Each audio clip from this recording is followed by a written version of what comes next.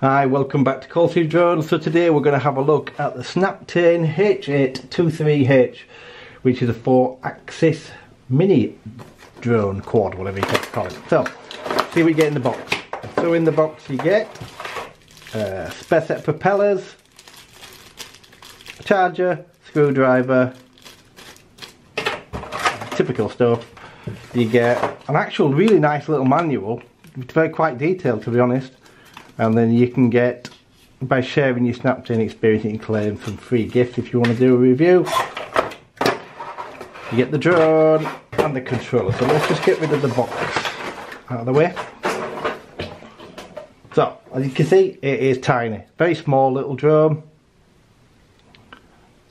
As you can see, very, very small indeed. It's got this guard on the top to stop you getting to the props, which I do like, and it really is kid friendly, this, because I've tried picking it up and everything, and unless you can get your fingers in through these holes, and it's just motors just stop anyway because they're little tiny brushed motors. So on the front you have a little light.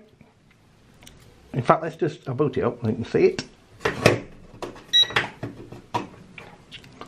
So on the front you've got a little light, little LED,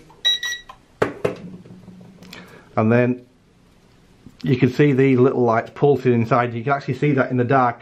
Now, so the big downside of this is it's got a built-in battery that's not replaceable. So you can see the batteries inside there. It's a 300 milliamp hour 3S, and it's supposed to do 7 minutes. I'm getting more like 4 inside, so I can't get 7 minutes. The best I've got is I think 4.5, something like that. Now the great thing about this is look how flexible the frame is. I've crashed this loads of times into stuff. It doesn't mark anything, it just bounces back into shape. So for a kid point of view, this is a fantastic drone. Now this is what I'm basing I think this is a kid's drone because it's very, very easy to fly. In fact, there's no real challenge to it at all. It'll just take off and hover because the altitude hold is that good on it. The altitude hold is fantastic. Let me just run through the controller quick for you. You have a headless mode button here. You have a return to general direction you've set off from. It works about as well as the others. The headless mode works fine. You've got trim buttons here for this stick, and then on this side you have a I can't actually remember if this does anything on this side. I'll just double check the instructions. This button does absolutely nothing apart from make a beeping sound, and then on here you have push in to change speed, and then this one is your flip button. So it runs on 3 AAA batteries in the back. Sorry, this one's your take off and land button. So if I press that button and hold it in, it will take off. And as you can see, it really is quite stable. Let's pick it up a little bit and I'll show you on the camera how stable this thing is. It's a bit, it's got a drift in here because of all I've got air running through because the aircon's on, but you can see how stable it is. And then one key to land again.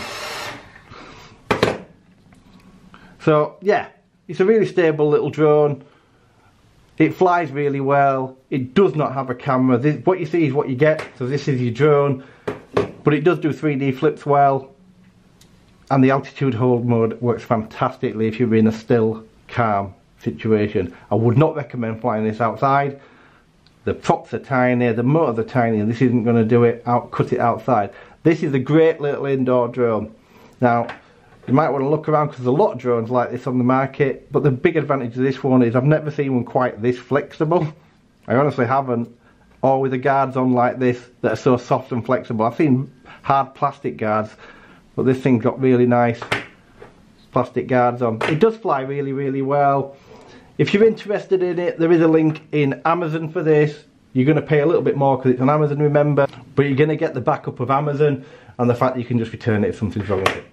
So yeah, it's a nice little drone, but like I said, there's a lot of these out there at this kind of price point, or maybe a bit below. The controller feels alright in your hand, it seems responsive, it does what it says. I'm not the biggest fan of these tiny controllers, but it works fine for what it is. And like I say, the drone, I just wish it had better flight time, and I wish it had a battery you could remove. I'll leave some footage up at the end of the video if you see me flying it around my lounge.